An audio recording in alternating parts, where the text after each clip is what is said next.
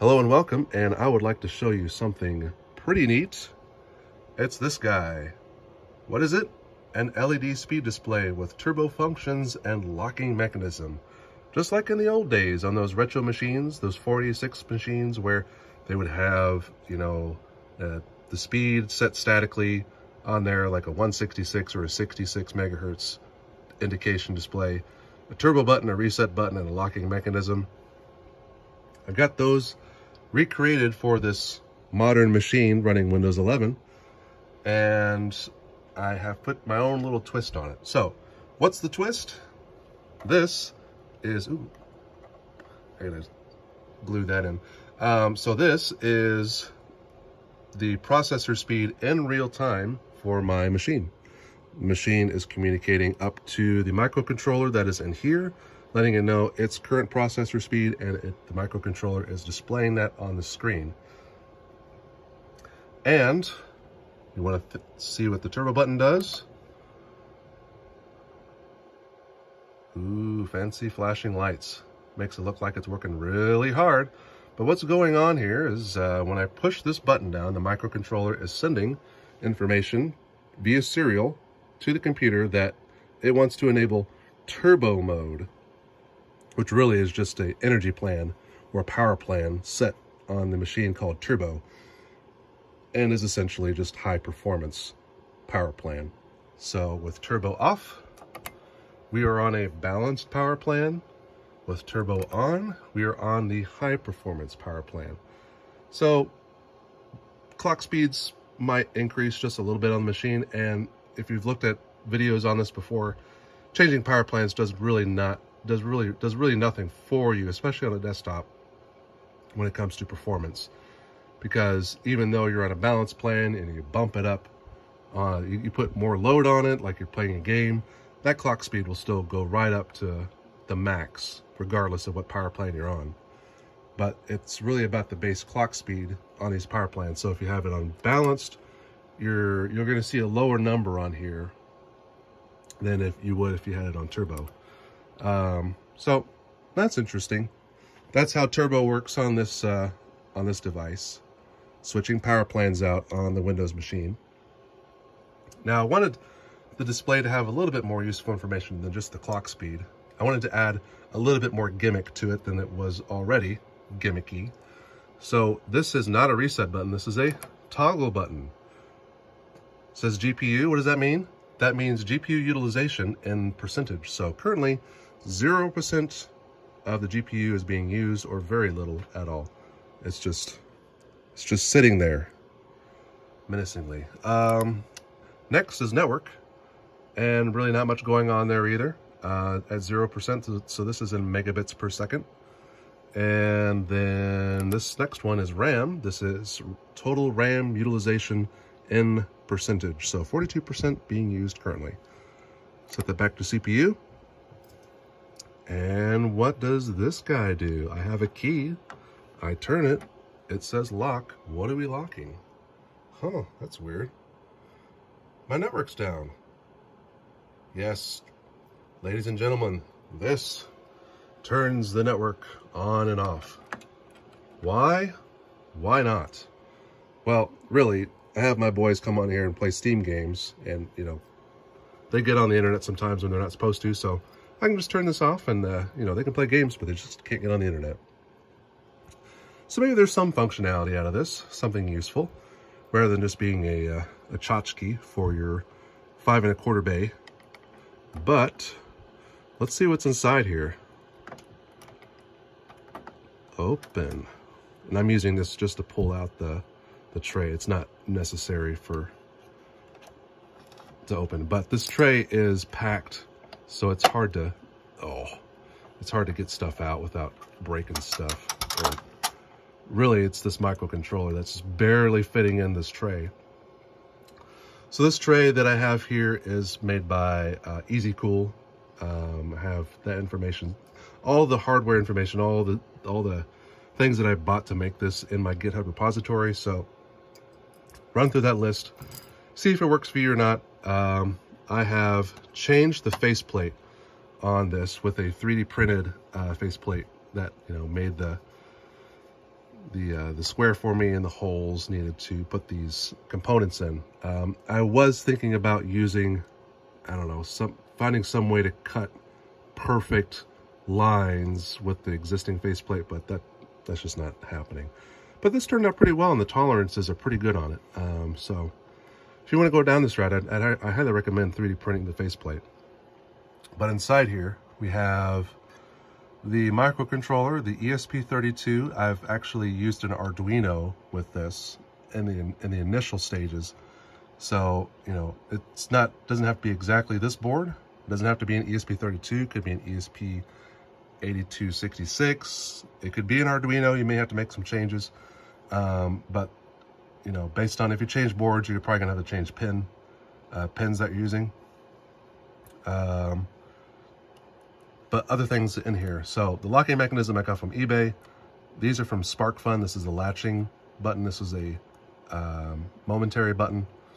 I bought this from Proto Supplies, as well as the driver, the LED display driver board back here. And this is just this big rainbow cable just going back to it. So there's like, I don't know, about 10 wires that go back there. And then 5 wires come out of here and go into the ESP32. There are 5 wires that come out of this, and we're only using 4 because the one that we're not using is called normally closed or normally open. I can't remember, but it's a green wire. Not using green wire here. We're just using 4 wires, 2 for LED and 2 for the switch function on the buttons.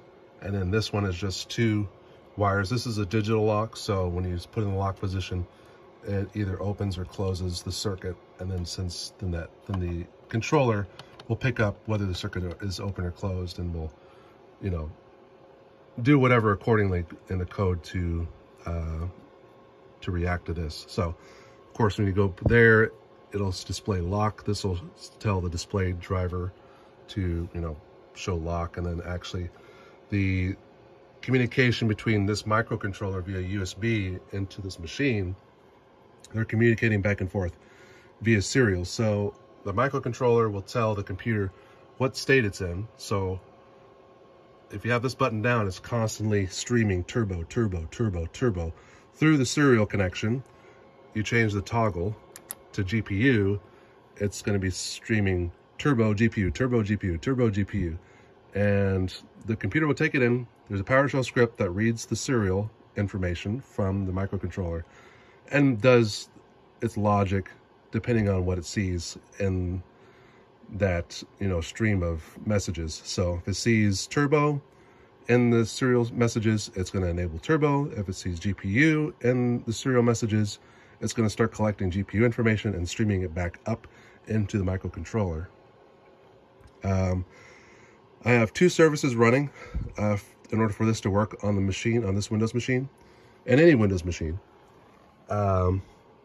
Kitty cat sitting down on my chair. Excuse me, kitty.